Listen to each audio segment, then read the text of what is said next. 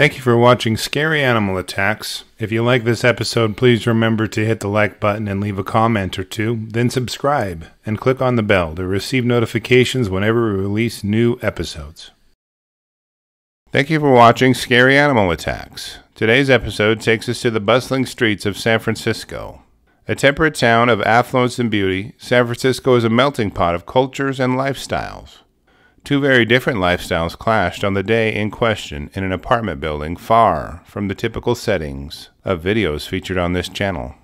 Shout out to YouTube user Stevie Darling for suggesting the topic of today's video. On January 26th of 2001, 33-year-old Diane Whipple was returning from the grocery store and was walking up to the door of her sixth-floor apartment. She was a college lacrosse coach at St. Mary's in Moraga and fit as a fiddle. She had so many accolades for her accomplishments in lacrosse that it would take too long to mention them here.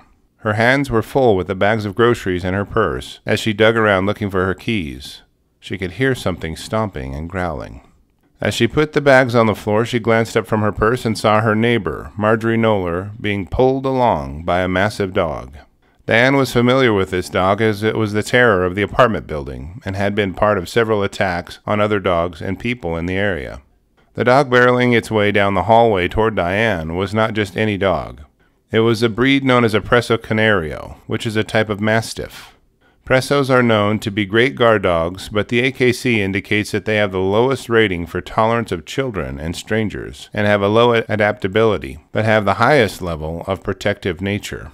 This dog breed are cattle dogs primarily, and not made for apartment buildings. Mrs. Knoller had taken the dog up to the roof of the building for a walk and didn't bother putting a muzzle on him as it was a short trip. Then they began returning to her apartment near Miss Whipple's. That is when her dog, named Bane, charged ahead at the sight of Diane. Bane began growling and barking at her and dragged Knoller down the hallway to Diane. Through the distortion of the peephole in her door, 77-year-old neighbor Esther Burkmeyer could see a dark shape over the top of a person's body in the hallway. She was drawn to her door by loud barking and screaming, then a loud crash against her door. She observed part of a person on the floor and groceries scattered about it. The dark shape on the top of the person was not clearly identifiable, but it was clear by the noise that someone was being attacked by a dog. As she ran to the kitchen to call the police, she could hear Miss Knoller yelling, "Back, back," as well as "No, no," in the hallway.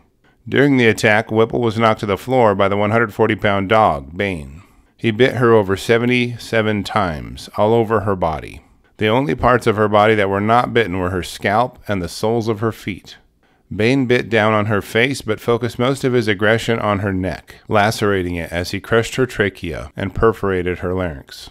While Bane was attacking Diane, the other Preso Canario owned by Miss Knoller joined the attack. While Bane continued to bite Diane, Hera tore her clothing. As the dogs attacked Diane, Miss Knoller tried to put her body between the dogs and Miss Whipple, but the dogs were too incensed and focused. The attack lasted 10 minutes, and by the time it was over, Diane's blood covered both walls in the hallway and drenched the floor. Animal control officers and police arrived at the scene. The animal control officers had a great degree of difficulty getting Bane and Hera under control, but eventually subdued the enraged dogs and took them into custody. As police officers comforted a blood-covered and naked Diane in the hallway, she began crawling back toward her apartment. They told her to lay still, because the ambulance was on the way, and she would be treated soon. Diane was transported to San Francisco General Hospital for emergency medical treatment. Mrs. Knoller was treated for a minor cut on her thumb by paramedics who noted that her clothes were covered in blood and her hair was matted with it as well.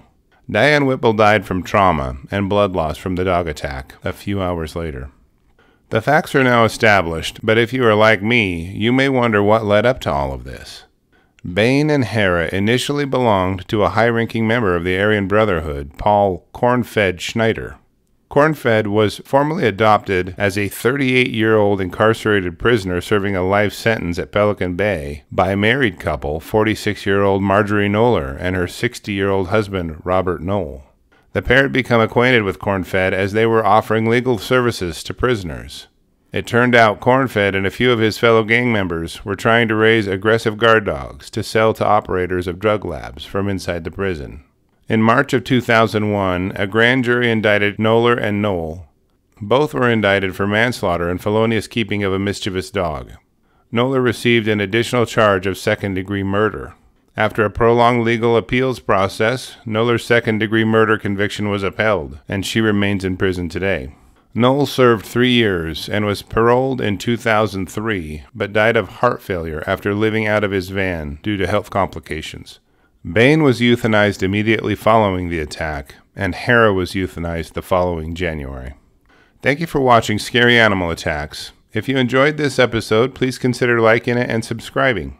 Click the bell icon for reminders of new releases, and sharing our videos to your social media platforms can help other people be safe. Please be careful out there because you do not want to end up on an episode of Scary Animal Attacks.